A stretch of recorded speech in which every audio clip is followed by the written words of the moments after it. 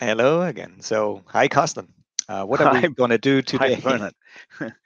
Yeah, we did a lot so far. Our clusters Mm, registered in the last video. We went to some settings, and now it's time to create some volume, some CSVs, right? right. We want to So put some first, storage, or we want to have some yes, storage, right? I think the purpose of this whole system Mhm. is to run some VMs, and for VMs we need some high available storage. So Okay. let's look at the drive part here in Hmm. the cluster resources. Hmm. And to recap, we have, let's order it by servers. We have Hmm. 6 NVMEs, 2, 4, 6 in Hmm. each server, in Hmm. total 24. So if we go to summary, we Hmm. see here our 24 drives are healthy. That's Hmm. always good. And we see the capacity we can create out of these drives. So Hmm. these drives say there are 1.6 terabyte drives, but I think we talked about that. If you use them, they have roughly 91% of the usage. And Mm. Bernard, this is the terabyte, how you Versus call it, TB byte, right? So TB byte, right? the hardware vendor calculates terabytes. He does, print it on the disk, but the operating system should or shows it as TB bytes. However, the it would, we are missing an I here. I think it should Yeah. have been, if everything would be correct, it would be TIB, Yes, right? exactly. Yeah. So we have only 1.46 terabytes usable space. Hmm. That's the important thing, right? So if we look here, in total, we would have 64.9 terabyte plus some gigabytes. These gigabytes are Hmm. our cluster performance history volume. So we have already one volume, but it's very small. Hmm. And then we have the rest is free. We Hmm. have a three color system. That's not, Hmm. I I don't really get it. So green is the used space. Hmm. Gray is the free space, and then we Hmm. have something that's like gray with darker gray in the dian. No, how you call it in Germany is schraffiert, but how it's in English, I I don't know. don't know. I don't know, But but I think it's it's for the people that are colorblind or have some color seeing disabilities. I think they might, it's easier for them to pick that up. My that's assumption. true. I don't know if No, it's true, but yeah. okay. So the So what's question, what's that size for? yeah, the question is first, can we use it or can't we use it, and what is it for? Mm, Um, if you look here and do an estimate, it's roughly a sixth of the whole space. mhm, Yeah, so this is one sixth, two mhm, sixths, three sixths, so it's half. It's a sixth. So it's like an hot spare in every mm, server, but it's not an hot spare. So, but if you know a RAID controller, and if you have your RAID system and you want to be prepared for a failure, if a disk fails, there is another disk in your RAID that is not used for storage. It's just mhm, there turning, and if a disk fails, the system can immediately rebuild all the data on the hot spare disk. mhm, Microsoft doesn't use the hot spare concept. It's not allowed in storage spaces direct. They use something called parallel rebuild. So mhm, we don't have a full spare disk.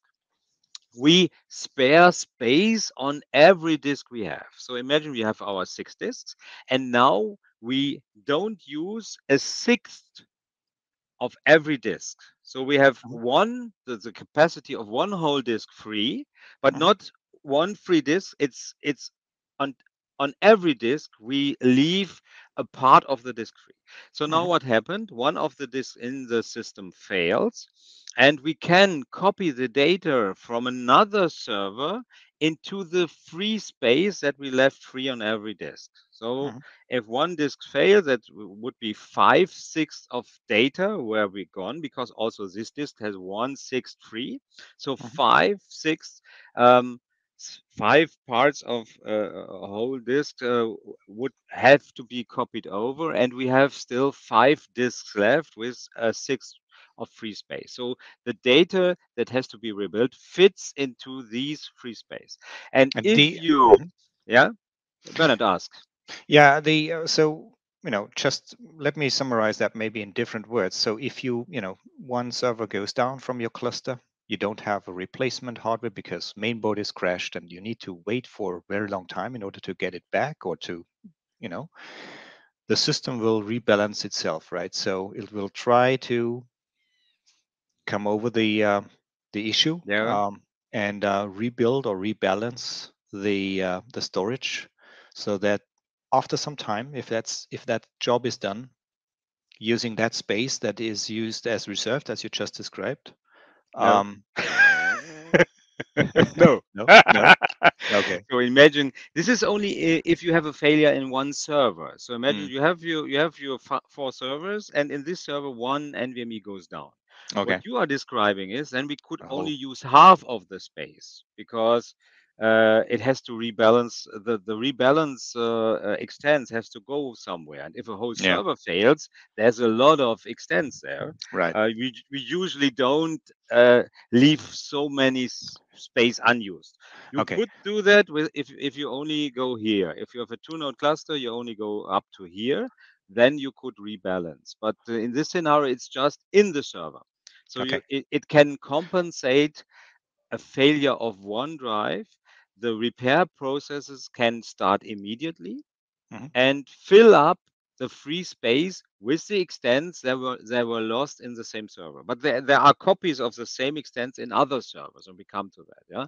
So hmm, this is only with a server. If you go to an extent, you can also of course, you can also compensate a whole server, but for that you need more than much 3 more servers. space, okay, Yeah, or even yeah, more than 4 servers, because mm, imagine you have 2 servers with a two-way mirror.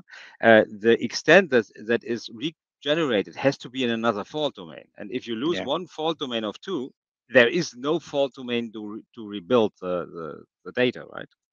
So this is exactly for the like a failure in the server. You can compensate it. Yeah? mhm, You can use that space, and I have another cluster that I use for some production data, and there are not enough space in there. So I decided to also use this space. mhm, The disadvantage is if NVMe fails, I have to replace the NVMe, and then the repair process can start. In mhm, this example, if an NVMe fail, there's enough space in the same fault okay, domain to yeah, rebuild the data. huh? Okay, so I know that you know that, but you wanted to play devil's advocate and say it's not for a server failure; mhm, it's a failure in one server, and we have this space in every server. So one NVMe that fails can be compensated in every server. Not a yeah, second, not a third. We can also leave more space unused, then we can compensate maybe 2 failures. Yeah, but mhm. this is for one drive. Okay. So it's a matter of just the size, how much you reserve, and then it's an economical Exactly. Yeah. If you have thinking as well. Yeah. HDDs, for example, they are not Mm. too expensive. You can think about leaving 2 or 3 unused. So the size of them, they are used. The advantage here is they are used for I/O. If you Yeah. have a hot spare, it's not used for I/O. It's just there waiting for a failure. Yeah? Yeah. Okay, so but here everything is fine, and the green part is what we use. So if we now create volumes, and we want to do that in this video, and we talk a bit more about the resiliency. Yeah, One question. yeah. That size that you had, is that netto capacity, or is that gross capacity? Or I let's maybe create the volumes and then let's Yeah, see, right? these are the extents that are available in the storage pool, and now we decide how we use them. Do we do a three-way mirror? Do we do a mirror accelerated parity? Go we to PowerShell and do a double parity? Do we do a two-way mirror? Yeah, so we decide how we use those extents. I think that was your question, right? So let's go here to volumes. you see, we have already one, and I Mhm, love in Admin Center, I love these graphs and numbers. We come to that a bit later when we do performance tests. So we see here in inventory, we have already one volume, one mhm, where our cluster performance history database lives. It's only 20 gigabytes and 6% are used. So this was a small green part we had. And now we want to create volumes. And we have a nice wizard here. mhm, It offers us a name if we don't know how our name volume should be named, but we have something in mind what we want to do with this cluster called mhm, VMFleet, and VMFleet is very strict about the naming of the volume. So we have to have one collect volume, just the name. Then we can decide, depending on how many servers we have, Windows Admin Center will offer us different resiliency. So we have mhm, 4 servers, and it mhm, will offer us a three-way mirror. That's a mhm, Microsoft preferred way, if we mhm, have 3 servers or more, or a mirror accelerated parity. Nothing else. That we could also do a double parity, but Microsoft doesn't really like it slash mhm, support it, not at mhm, least for virtual machines. mhm, And we could do a two-way mirror, but mhm, also risky with 4 servers. Shouldn't do mhm, it. So this is mhm, what Microsoft suggests. mhm, Three-way mirror is easily explained. We have 3 copies of every extent, the data, and it's put in 3 fault domains. So mhm, if 2 drives fail, we still have our data, right? mhm. Would the drop-down box change if I would say have like 6 or 8 servers No, in a cluster? no. But if you have 2 servers, it changes. You know that, right? There is Yeah. a two-way mirror, there's a four-way or a nested two-way mirror, and Mhm, there is a mirror accelerated nested mirror accelerated parity. Yeah, but mhm. from if you have 3 servers, we would only have the three-way mirror. So Right. But what Microsoft will about only offer the three-way mirror right? in Windows Admin Center. With PowerShell, you can do what you want. Yeah. Okay, so you say you. What about the dual parity option? When would that show up, or how would I create that if I would ever want to have dual parity? Only with Which PowerShell. okay. It's not recommended by Microsoft for virtual machines and Azure Stack HCI. Every workload is in a virtual machine. It's not like Storage Spaces Direct, where we can also do a um, scale out file server. That's a use case with Storage Spaces Direct in Windows Server, but Azure Stack HCI is only for virtual machines. And double parity is not, at least not strongly not recommended for Yeah. virtual machines. I even heard not supported, but Microsoft sometimes is very vague about support statements, right? So, Yeah. yeah, you know that. Okay, you can do a Yeah. double parity, but Bernhard, why shouldn't the customer do Okay. Yeah. double Then parity? Maybe you present something about it. Huh? let's do it now. So Yeah, if you could switch over to my screen. I So did. So maybe you go to presentation mode. okay, here you go. Okay, so there is, the what you said, the recommendation part, and I put the link at the bottom, which is the official website where you can look that up and find that graph, which is which kind of resiliency level should I take for different kinds of workloads, right? And we live in that world, right? So we are the virtual machine guys. We want to host virtualized workloads, databases in virtual machines or something like that. We want to have this here, right? So the biggest, right, performance, for example, Mhm. or the biggest performance in general, right?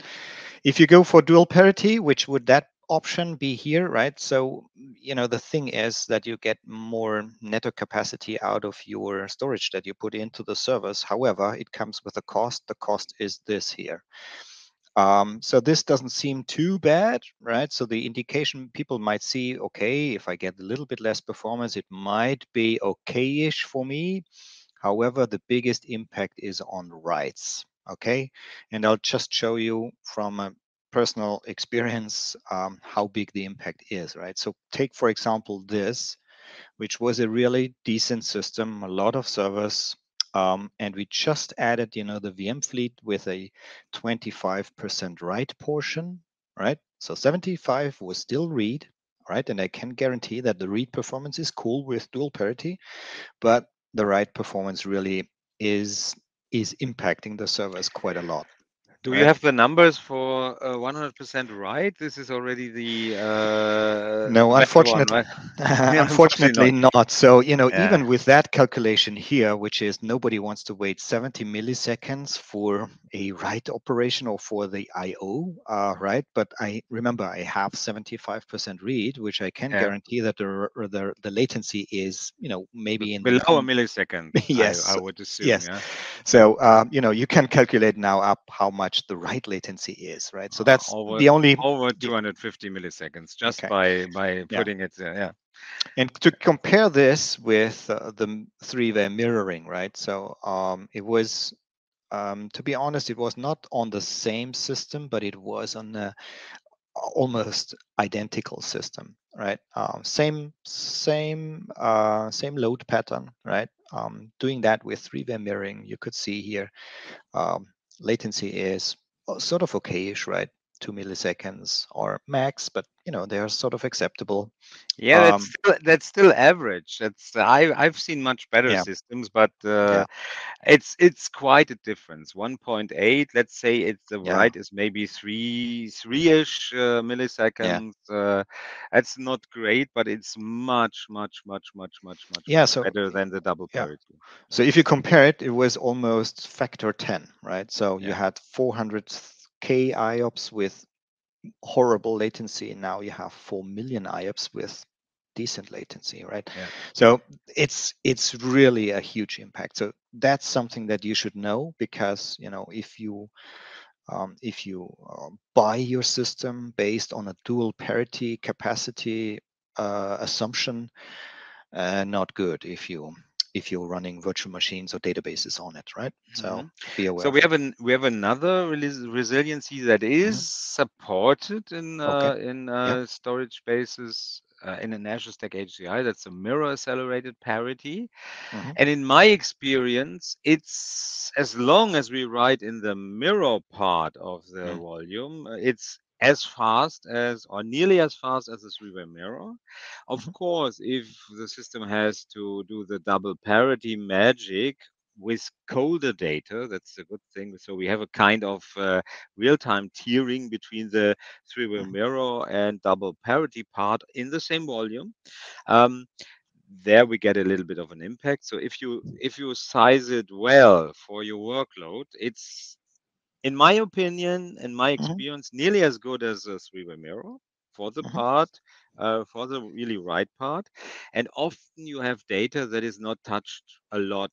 Yeah. So if you Hmm. look at a file server, we have a file server with data for nearly 10 years in there, and I never use those files again. They are just there for Yeah. archive. Or if you look at a SharePoint server for documents, same. Yeah, Yeah. there's maybe an Excel sheet in there, spreadsheet that you use every 3 months or so. So this is really cold data, right? Yeah. I mean, if you really know how your workload is behaving, right? If it's 100% read, right? Then I would say other alternative types are good, right? I mean, you could even use dual parity, but who knows exactly how the load pattern is, right? I mean, as you said, I mean, archival, backup data, virtualized. I mean, you do have the grouping of the workload types there. However, Yeah. if you're uncertain, I think mirroring is, the low brainer. It is maybe the most costly one, but the medium one is the mirror accelerated parity, which you said. But from your experience, what would be the portion of mirror versus dual parity in a mirror accelerated parity Yeah. volume? Would you Yeah. do Well, I 50-50 or? no, 50-50 is most of the time I think too much. If you look Mm, at the really the data that you change very Mhm. often it's not 50% of your workload. Usually, imagine a Mhm. 10 terabyte volume. So let's switch back to my screen and Mhm. get our faces in there again. Hello back.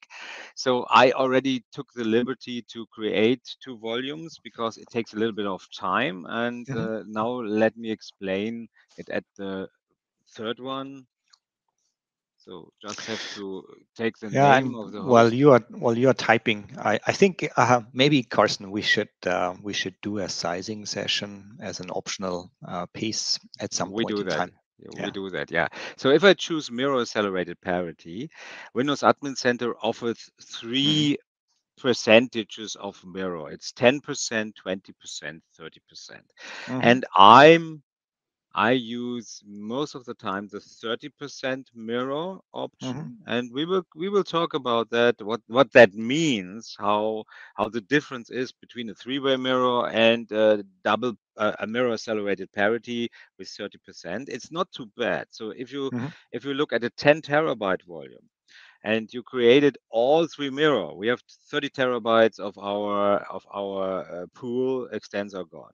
If we do uh, uh, a double parity with 10 terabytes. So hold double parity. We shouldn't do that. But Mhm. again, 20 terabytes are gone. And the mirror accelerated parity part is between those 20 and 30 terabytes. So if we go with 30%, we have 23 terabyte extents gone. Yeah.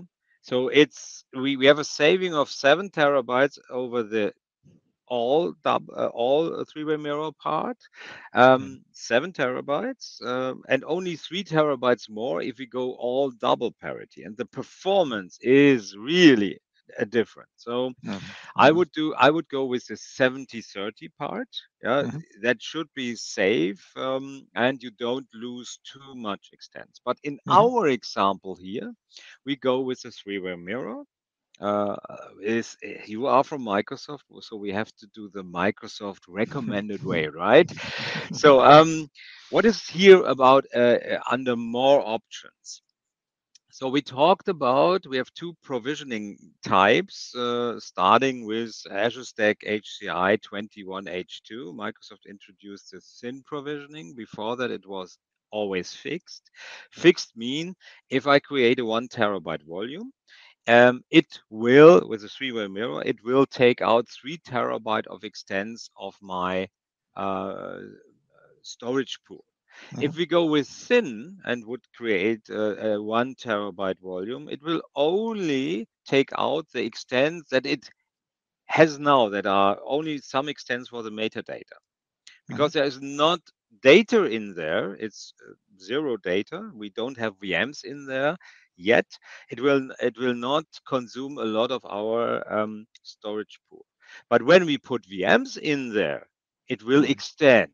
Yeah. Mhm. So with thin, you are a bit more variable how much is taken, and but I'm still going with fixed most of the time because I want to see what's used. And if we put data in a thin volume, it has to allocate new extents and change the metadata of the storage pool. Shouldn't be something that is too hard, but at least it does it.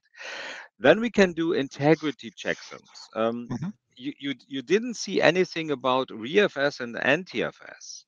Windows Admin Center always uses ReFS, and ReFS is really the way to go with Storage Bases Direct and Azure Stack HCI. The ReFS file system has really some advantages, and if you want to do a mirror accelerated parity, that's only possible with um, ReFS. Yeah, so Mhm.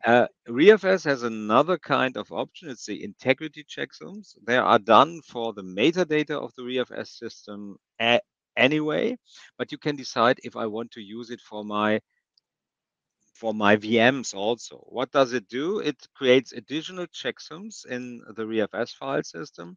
And Mhm. there is a task that periodically goes over the data and compares the data that is in the extents with the checksums. And if Mhm. there is a disk a mismatch, it can most of the time auto-correct it. So this is Mhm. not for wrong if the drive fail. It is if you have some kind of change of the data through bit rot or cosmic Mm. how it's called Radiation. radiation, right? I Yeah. haven't had that, but there are companies that had Well. that. So usually I don't use it, but there is the option to get some more security for your data. Mm. And then this part is for some companies very essential if they Mhm. want to encrypt their data on rest on the CSV volumes with BitLocker. That's Mhm. possible, and it's nice. It stores the BitLocker decryption keys in the Active Directory on the cluster object in the cluster database, and you get even, of course, you get a key where you can unlock your volumes if your AD is gone also. We don't Mhm. do that here, but I at least wanted to talk about the option. So, and then I Mhm. always get asked, what's the impact? With Mhm. integrity checksums, I don't know. It's Mhm. only when you write data they are calculated, so there has to be some kind of impact, but I don't Mhm. think it's 50%, it's much less. Mhm. With encryption, I had this last week, I had just a customer where encryption is mandatory, and we did Mhm. a VMFleet on a Okay. volume that was not encrypted, and the VMFleet with encryption, and it's not hard, it's not much, it's Mhm. really slight because the encryption is done in hardware in the processor. So let's create this volume. Let's create one more, and then we are done with this video. Mhm. And we have our layout Yeah. for So the M-Fleet. that's what I heard as well, right? So that the impact was bad a little bit more in the past, but it is improving, or it was improved recently. Yeah, I will Um, share the mm, numbers when we are looking at VMfleet on this system, mhm. and then Okay. I will tell you the numbers, what we got with BitLocker volumes on. It was a Okay. 6-node all Okay. NVMe cluster. Yeah. So for you to follow, I mean, Carsten is creating a volume that is named as every node. So for each node has a volume with the same name. And the idea is later to put on a set of virtual machines that run our load tests in order to get some performance testing out of it. Mhm. That's why Carsten does it that way. And Look here, I yeah. can even show something else because Mhm. this volume is already 40% filled up because I Mhm. didn't change from gigabyte to terabyte. So let's change that. You see here, Yeah. it's roughly the size is 2 gigabyte. That's too small. Mhm. So we go into the volume. We have a lot of information here. I love these graphs here, and we will look at Mhm. that when we do our performance tests. And now they moved the extent to settings, and you can here put 1 terabyte Right. and extend the volume. So Mhm. a Mhm. fixed created volume can be extended, not Mhm. shrinked. Mhm. A thin provisioned volume can't be extended and shrink. So you usually go faster with a thin. It's only using the space for the data that's in there, Mhm. but you can't extend it. At least not with Windows Admin Center, and I Yeah. never tried with something else. So I now we think have there our is a volumes. PowerShell way of doing that, but it's more complicated to do so. But Yeah. yeah.